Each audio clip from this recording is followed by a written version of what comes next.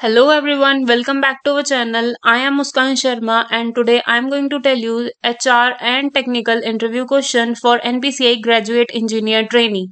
So let's start the video. First question would be that tell me about yourself, or interviewer can ask that can you please give us your brief introduction.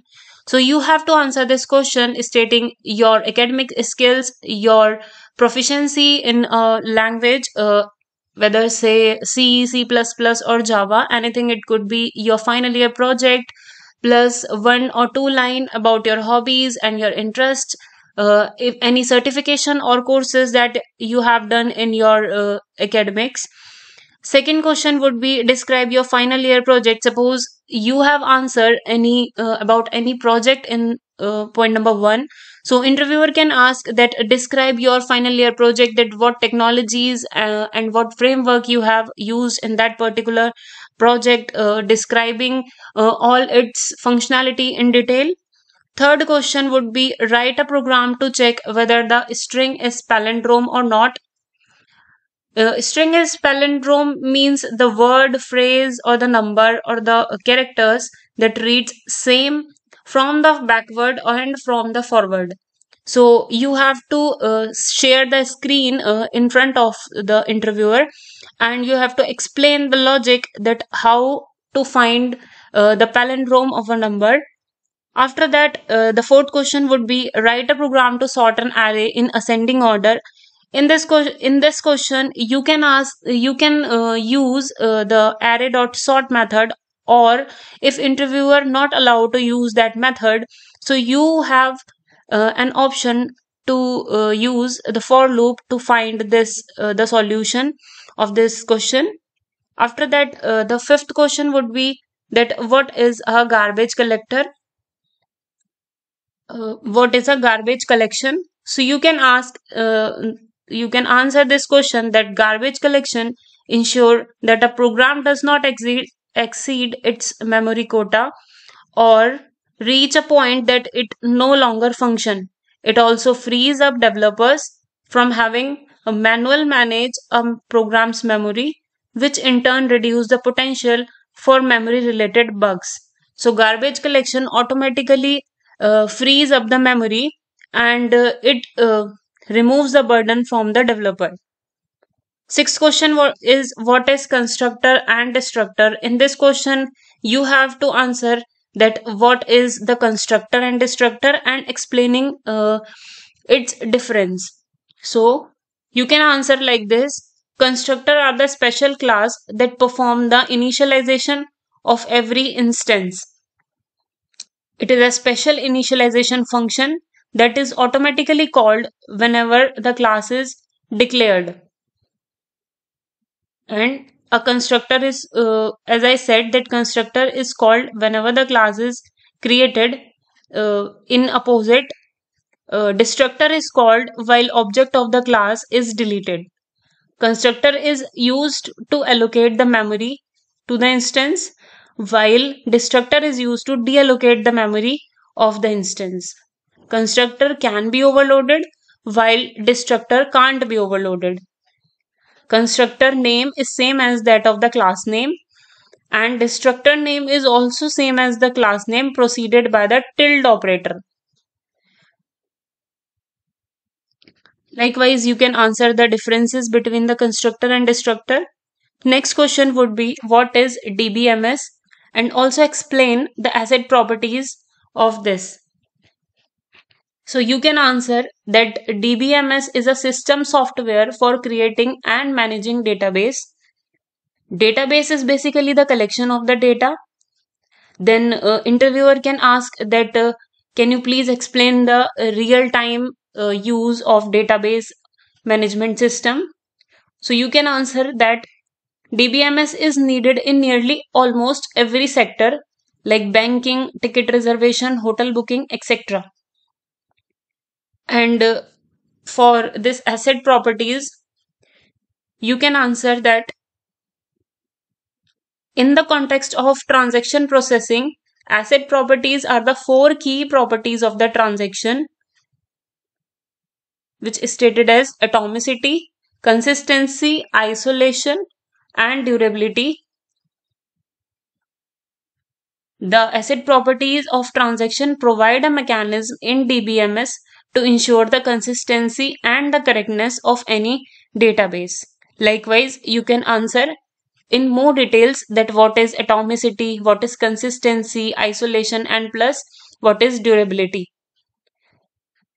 Also, you have to mention that these properties have to be performed in single go, means that is all the changes are performed on none of them.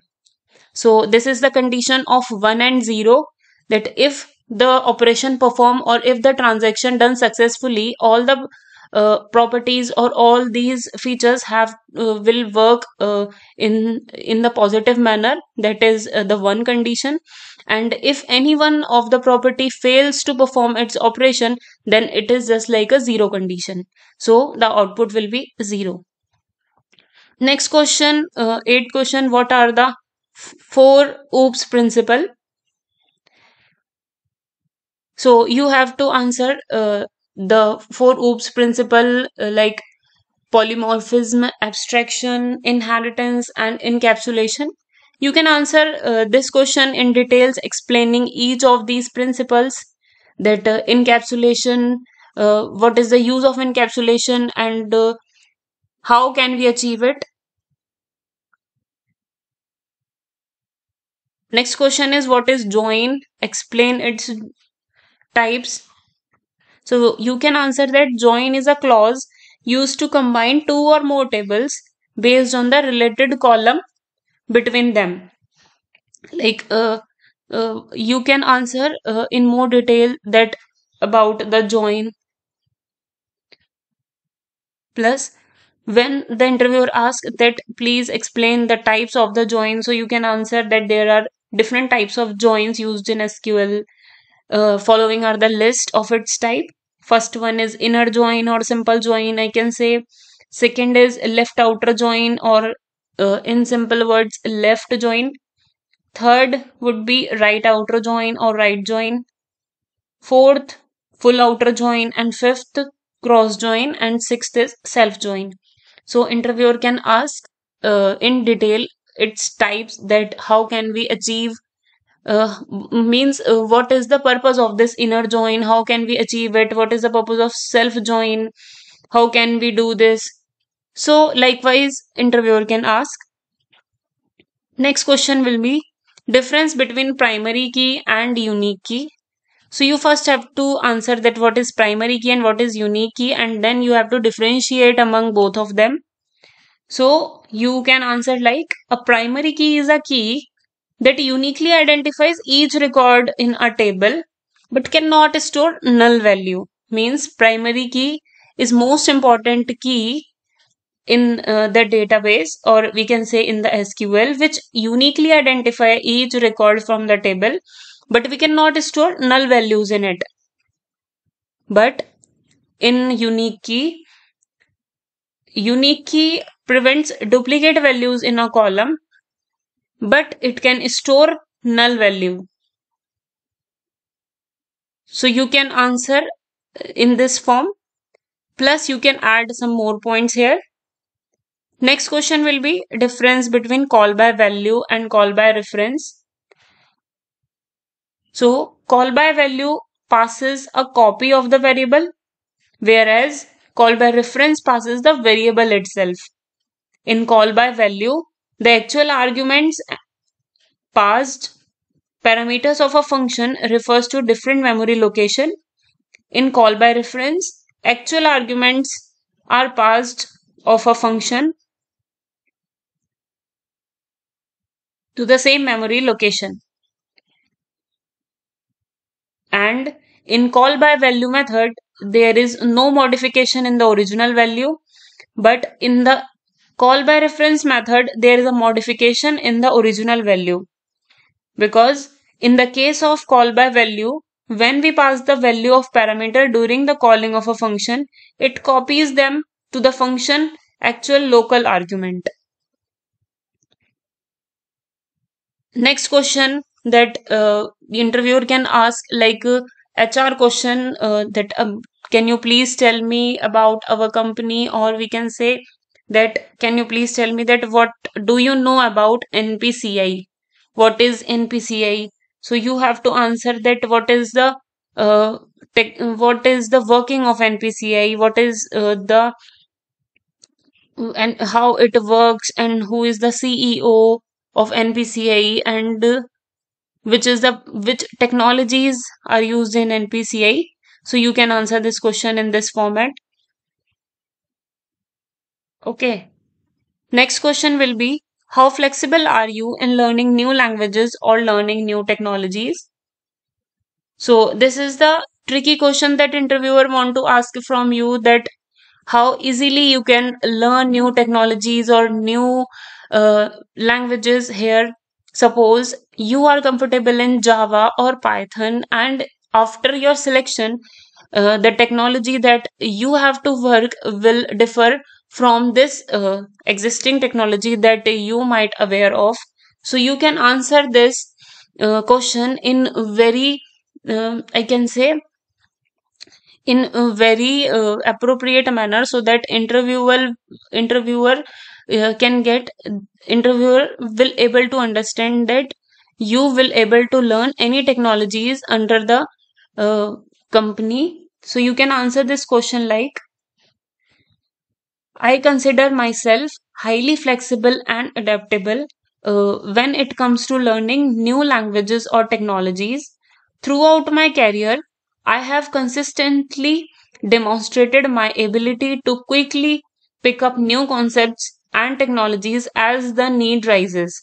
For instance, in my previous role, or you can say that in the previous company role, there was a project that required me to work with programming language I hadn't used before. I took the initiative to undergo online courses and self-paced learning to become proficient in that language within the short time frame. This is the this last line you can escape because you are a fresher here. So you can answer this. You can answer the last line as, I believe that my strong foundation in fundamental programming principles, coupled with my proactive approach to learning, has allowed me to transition smoothly between different languages and technology. Additionally, I enjoy the challenge of staying updated with industry trends and exploring emerging technologies. This is the sample example that you can answer for this question number 13. Next question will be that do you have a, sorry, next question number 14 will be the difference between hash map and hash set. So hash map and hash set, you can answer this question as, the hash map is used when we have the key value pairs, like we have two types of list which are interrelated in such a way that key is referenced by some value, and hash set is not related to this key value pair. It only having the particular list of items.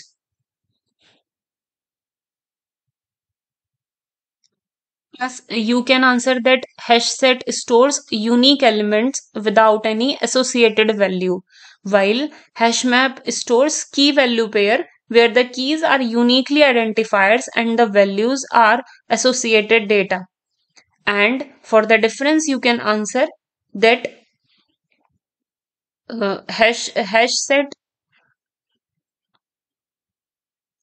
that duplicates are allowed in hash map uh, in a way that values can be duplicate but not key cannot be duplicated but values can be, but in hash set no duplicates are allowed.